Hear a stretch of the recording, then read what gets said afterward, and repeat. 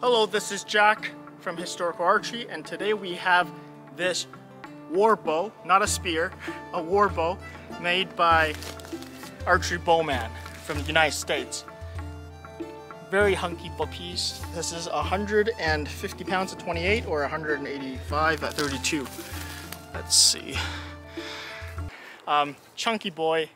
This bow is very, very tall. And I think it's more designed for the 32-inch draw lengths, because this is, even for a warbow, this is much longer than it should be. It's an oversized one, but so if you're a super tall dude, I think this would be a better suited for you. If your draw lengths are in the 32-inch here, if you're 32 inches here, I think this is a pretty good bow for you if you can pull it. It's made of hickory with buffalo horn. A very American bow, to be honest, because hickory's American, the horn's American. I've reviewed similar bows before, but this one, the main difference is it's not a laminate. It's pure self bow. Why do I have something like this? You guys know why I have something like this. Why do you want to use these American materials? Well, I live in North America, so this is a lot cheaper than a yew bow. Especially when I bought at the time, I wasn't in the West Coast. So yew is just a lot more expensive in the first place. But this chunky boy, it's still a decent price. And it's not designed to be efficient. If you're buying a bow of 150 pounds, I don't think you care about efficiency. You care a lot more about, I think, using this as a strength bow to train. And that's really what this is intended for, is for working out, building muscles, working up to the strongest bow you can get. I think that's the main purpose of this, or to use it as a spear. I'm just kidding. When it comes to English longbows, most of them were made of yew, but of course, yew started running out, and then they had to start importing other things like, they had winch elm in England. They started using ash, whatever they could get their hands on that can become a warbow. They did that. They tried to import as much yew as they can, but there's a certain amount of cost involved here, we're talking, and you don't want to get it too expensive, right? This is proof that other bows can work. It's just not as efficient. This is not a bow designed for shooting. It's a bow designed for weightlifting. Think of it as a training weight. And if you're getting to the 185 at 32-inch mark, you're getting close to world records. So if you want this kind of bow, you probably are interested in that kind of niche. So I think that would be the main reason getting this. Or just getting a big bow because you feel like it. Some people just like big bows.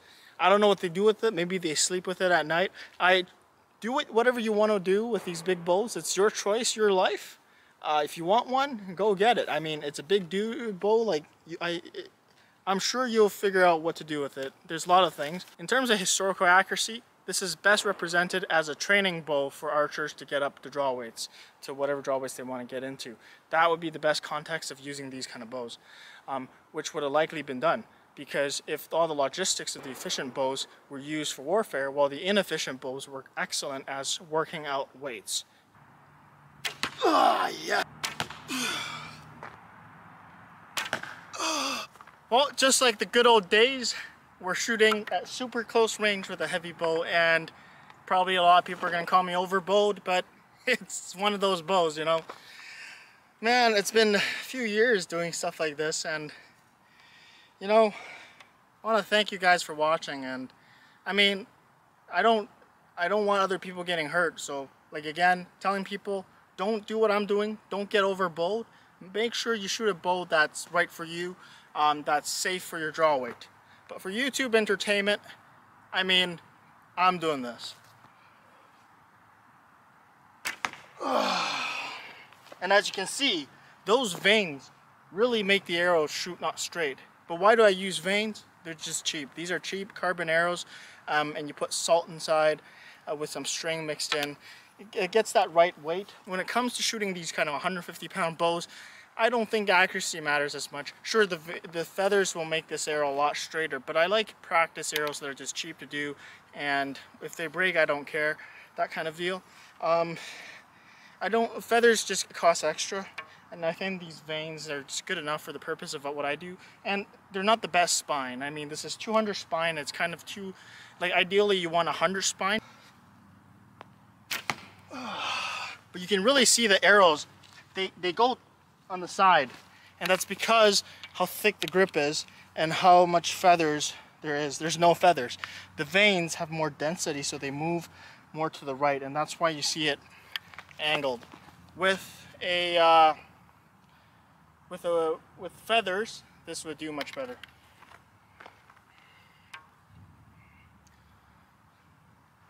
See if I can get a bullseye.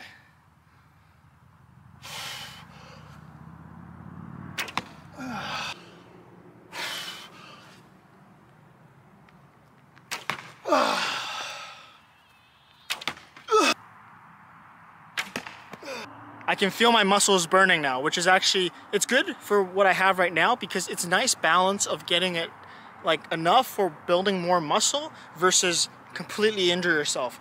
So you got to get that nice balance, and that's very important for the training with this.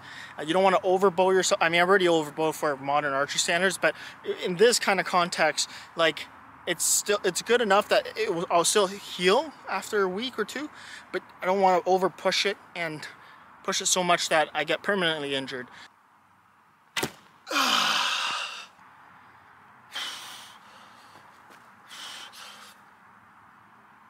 Oh, I can really feel the forearms now. That's it for today. Yeah, I can feel it now. That's enough training for today. Anyways, thanks a lot for watching. I think this is an excellent workout bow, but treat it like weights in a gym, and don't treat it like a shooting bow because it's really inefficient. Thank you so much, Archeybowman. This specific workout bow I think is really good, but he also makes much more efficient bows, much shorter, much slimmer at the limbs, even for these kind of weights. It's just the specific one I asked it's more overbuilt because I want a bow that lasts a lot longer, and I really don't care about efficiency when it comes to a workout bow. Thanks a lot for watching. This is Jack from Historical Archery, and stay tuned.